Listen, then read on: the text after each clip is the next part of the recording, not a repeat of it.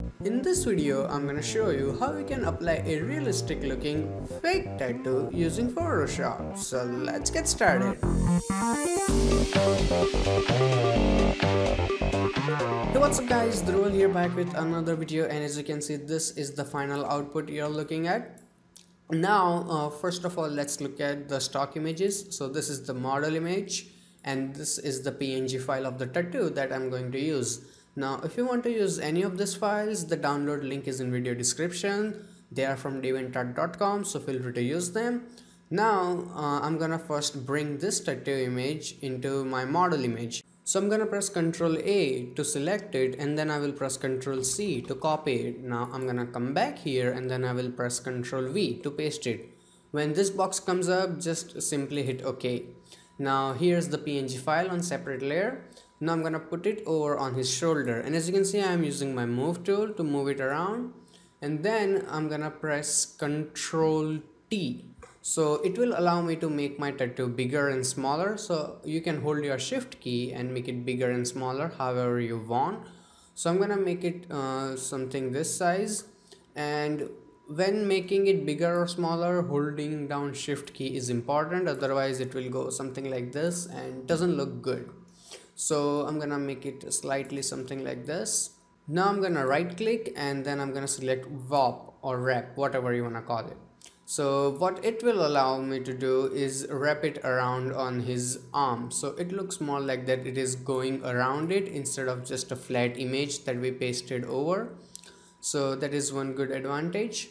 And then let's wrap it a little bit more here, and then I will try do something here and then I will confirm it. Now it's slightly higher than I expected, so I can just bring it slightly down, not too much.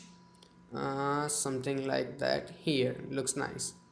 Now for this portion, what you can do is you can use your puppet wrap tool. So you have to go to edit, and there you have option of puppet wrap here.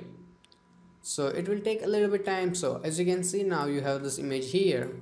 So all you have to do is wherever you see these corners, you can apply a dot. Let me zoom in so you can see. Okay, it goes smaller.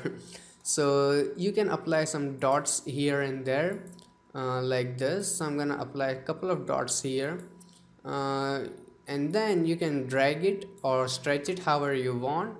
So I'm just gonna drag it a bit here, something like that, and then I will drag it here and then drag this one here. You can apply as many points as you want, you don't have to worry about it. So I can drag it however I want. So this way, if there is a turn, as you can see here in the arm, you can make it even better. So that is one really good advantage. So I can make another point here and then I will drag it here slightly if I want. There's just so much freedom with this tool, it's amazing. So I can apply one more point here and something like this, and then I'm gonna go here and confirm this. So let's look at the after before, see how it looks like, and then let's adjust it slightly here. So that looks nice. Now it is not looking good because there is like tattoo outside his arm. So what you can do is, first of all, turn off this tattoo layer, come back and select your background layer, and here you have this quick selection tool, and I'm gonna make selection of his arm. Doesn't have to be really like accurate, because all we need is just little bit of arm, and then I'm gonna select this one too. Then I will turn on my tattoo layer and select this layer 1, and here as you can see this little third option, I'm just gonna click on that and it will apply a layer mask. So as you can see, the mask is there and the rest of the image is gone. Now let's say if you wanna bring something back, so all you have to do is just select your brush tool, select white color, and you can just directly start painting, and that portion will be back. Okay, my opacity is not full, and that portion will be back. So it is just easy as that. So you always have full freedom, so that's one big advantage. Proportion and masking is done. We have to mix it on the skin so it looks natural. So to do that, I'm gonna double click on my layer 1, and here we have option, and there you have this blend if option, and I'm gonna select my gray one, and here we have to blend in the white colors, but when I blend it, it completely removes it. So to make sure that doesn't happen, I'm gonna hold on my Alt key and Option if we are using Mac. So I'm gonna hold my Alt key and then I'm gonna drag this slider so it will blend it better. As you can see, wherever there are highlights, it will blend itself really nicely. So don't make sure that it's not too much, otherwise it will look like it's horrible. And then let's little bit more and hit OK. So let's look at the difference. See how difference it makes. Like we can see the texture here, it's completely fake, but now we can see that texture really nice on the skin. And after that, let's adjust the color a little bit. So to do that, I'm gonna control click on this layer, the tattoo layer on the thumbnail, not the mask, the thumbnail. Select my background layer and then I will press Ctrl J. So if I turn both of these things off, as you can see, it made the copy of that arm with the shape of tattoo. So let's turn both of this on and then I will put it on top of this layer, and then I will change its blending mode to luminosity, and then as you can see, it looks black and white. So I'm gonna change its opacity to like 20%. Let's go and type it 20, and then if I turn it on and off, you can see the difference it makes. So as you can see, now colors look really nice. And now one really important step, I'm gonna select my tattoo as you can see here, and then I will go to my filter, blur and Gaussian blur. In the Gaussian blur I will apply, let's say 1.5. Let's see, no, that's way too much, so I will go with like 1 pixel. Yeah, that looks nice, and then hit OK. So now if we zoom in, it looks like it's actually drawn there. So that this little touch-ups like this that make the image really worth it. Now one last and really important step. So to do that, I'm gonna select my background layer and then I will press Ctrl A and then I will press Ctrl C. So it will copy the image, and then I will go to File and create a new document.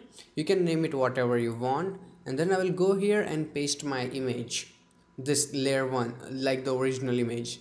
Then I will go to Image, Adjustment, and then I will make it black and white, desaturate, and then go to Image, Adjustment, and then I will go to Levels, and then I will make it let's say darker from here and brighter from here. So we have really nice contrast. That looks really nice, and hit OK. Now I'm gonna go to my filter, blur and Gaussian blur, a little bit of blur, let's say 5 pixel. Yeah, that looks really nice. So blurring is important because the effect we are going to use, that will be very sharp, so blurring is necessary. So now go to File and select Save As, and here I'm gonna name it let's say, that looks nice, and save it and OK. Now I'm gonna go back to this file where we were working, and then first of all let's go to select and deselect the selection to remove it. Now select your tattoo here, this tattoo as you can see, then go to filter, distort, and there you have this option called displace.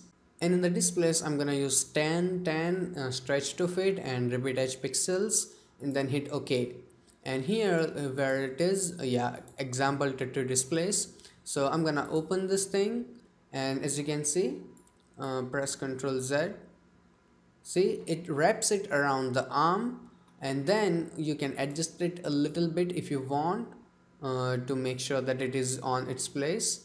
So that is looking really nice now. So as you can see, the final output is looking really nice and convincing. The more time you spend, the better it will be. So I really hope that you learned something and you understood the difference between lighting and applying fake tattoos.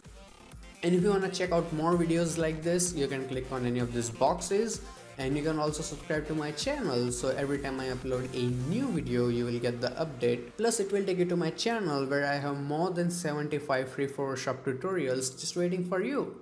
So till then, goodbye, take care, and have some fun with Photoshop.